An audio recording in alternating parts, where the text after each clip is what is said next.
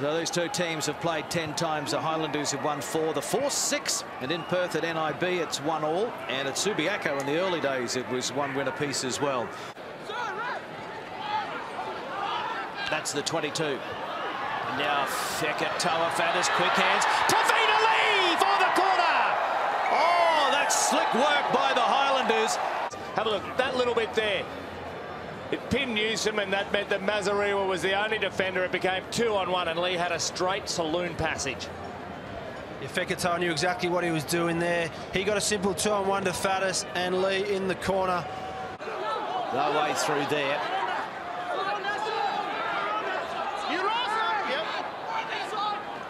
Hamilton pops it back on the inside. They weren't expecting it, but now the intercept, and dotting it down is Aki Suuli.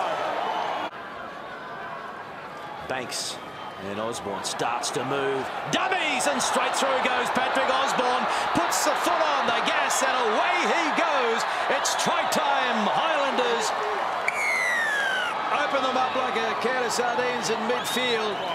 Outside in defence, you see Meeks runs into Dixon, and no obstruction there. I don't think common sense should prevail. Oh yeah, this is a try. Dixon didn't move, so there's no worries about that. And Osborne just put on a sprinting display, and no way that Pryor can catch him. Have a look. So Dixon stands still. It's Meeks who takes him. He just picks the wrong man.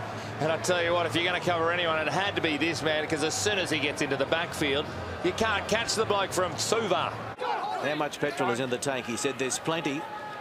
We've just got to make sure that we do all the right things for the 80. And pick and go here. Well, in fact, he got up and went again. Thompson.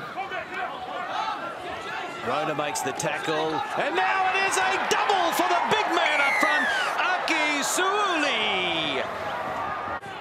Sapawanga, Faddis, and now Hunt gives it to Tavita Lee. Got away from one, pops one over to Thompson. Pretty to watch. Try time. Highlanders.